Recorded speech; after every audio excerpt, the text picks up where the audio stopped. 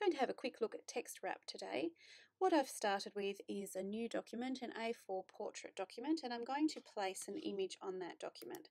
To do that, I come up to File, Place, and I navigate out to where my image is. I'm using this one, Skull JPEG, Place, and it loads up my cursor so I can click or I can drag and drop. I prefer to drag and drop to put it into the space I want it to.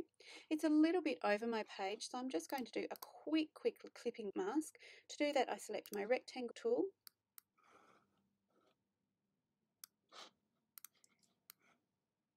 So I've made my rectangle with both selected. I right mouse button click, make clipping mask, and now it's a nice even shape for my A4. Now I'd like to add some text into this space here, and I'm going to draw a shape for the text to wrap around the skull. So what I do is I create a text box. It will automatically fill with some text, but I actually have some different text I'd like to pop in there. So I'm just going to, alas, poor Yorick, I knew him well. So I'm going to select that, Command Copy, and Command Paste into my text box. Now I could do a couple of things here. I could come in with my direct selection tool and actually move my text box. But as you can see, I mean, it doesn't look too bad, but it doesn't go into all these really interesting parts of the skull. Instead, what I would like to do, I'm just going to Command Z, I'm going to draw a shape with my pen tool around the skull and use text wrap.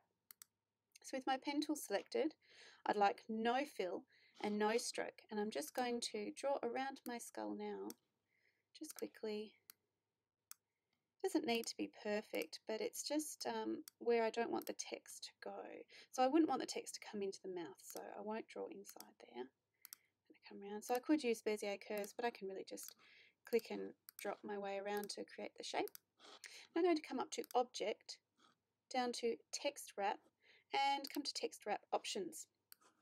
Now I just wanted to show you this really quickly because around this path I can also put an offset, so I can change that up and down a little bit. I'm going to make mine for today, okay, and then Object, Text Wrap, Make. Now you'll see this here is the 4 points that I just changed before. So if I added 10 points or 20 points, it would make that padding a bit bigger. But you can see that this shape has now applied a text wrap to my text box underneath.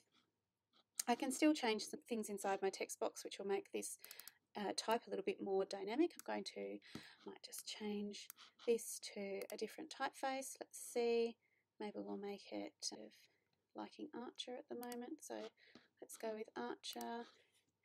Might move this onto a separate line, highlight Alas Poor Yorick. I might make that here, make it a bit bigger. You can see though that's pushed some of my text out of the text box, and I know that because it's come up with this overset text mark here. So I can fix that by dragging this down, but then I end up with this really unusual little orphan down here. So there's a few ways I can fix that. I could highlight this text and make it all a little bit smaller, which looks quite nice. I might change some of the spacing of this text. Sometimes if you've got little words at the end of sentences, they look a bit floaty, like this A, so I'm just going to Shift Return to move that onto the next line. It just looks a bit nicer. Same here. Actually, I'll put that back up there. It gives it a nicer flow. Excellent. So that's just a really quick look at how we can use text wrap with a shape to make some really beautiful typographical posters. Thanks for watching.